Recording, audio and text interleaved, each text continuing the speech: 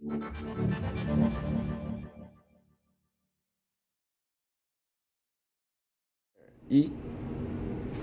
guys, welcome back to Gigabyte's Motherboards and Bricks channel. My name is Leon Chen, and today we have something different for you guys.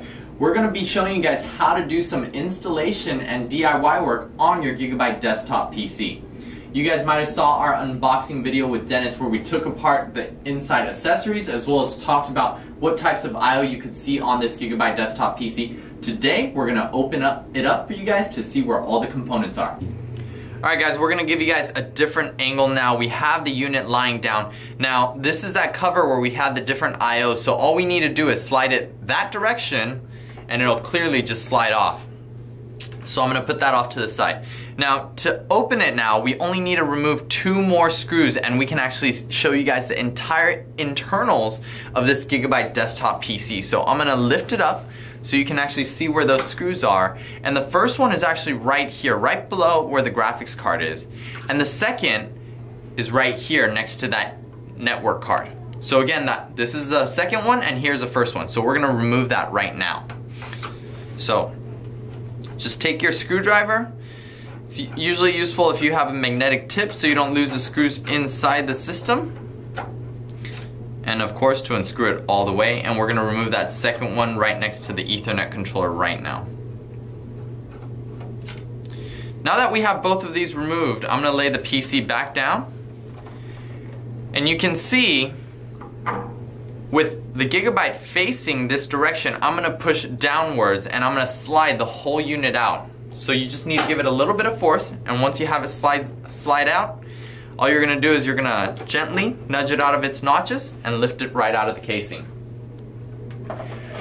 So from here, you can see that we do have the upgradable memory available. These are using DDR4 SODIMM memory, so if you want to upgrade to 8 gigabytes, 16 gigabytes, or if you just want to change memory in general, you can do that as well.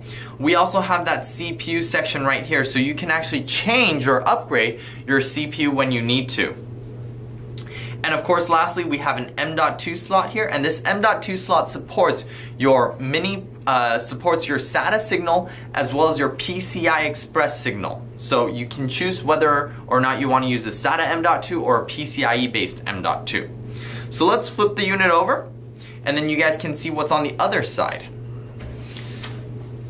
So right here, of course, with the unit still on that soft surface, we flipped it over. Now we're going to do the same thing to this side as we did earlier. All we're going to do is we're going to push downward and this casing should slide right off. And you just lift right out. Make sure you don't force it, gently, and it'll slide right out of its notches.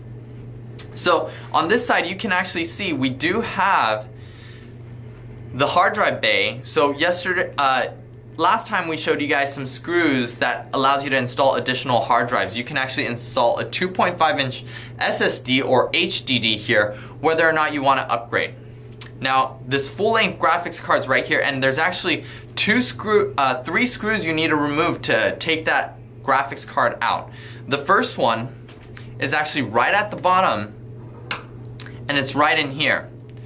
So you can actually find a screwdriver and just unscrew that one screw and you'll be able to take the graphics card out. Now in order to properly lift that graphics card out, you'll need to remove the hard drive base. So there's one screw right at the center bottom of the chassis, and then there's another screw at the right here, my right on your left. And once you have these removed, all you need to do is push in this direction upward, and the hard drive bay will pop right out, and you can lift it out of there, and you can see that we have all these cables here, the cables that power the graphics card. Now since the cables that power are actually hidden inside, what we're going to do is we're actually just going to disconnect this power connector, and before you push, you need to make sure that you unscrewed that screw in the front, and you're just going to push upward, and you can lift out that graphics card and put in the new graphics card that you want to install into your Gigabyte desktop PC. Once you've installed that, we're going to do the reverse of what we've done earlier. We're going to reinstall the hard drive bay. Make sure you align the notches so everything fits in properly. And once you have that in place, you're just going to push the other way and you're going to screw it back in to make sure it's secure.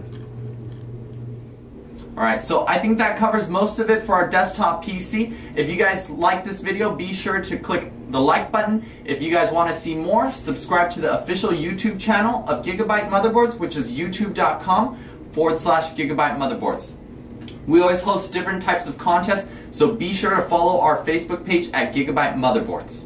We hope to see you guys next time. Again, my name's Leon Chen, and we'll see you soon.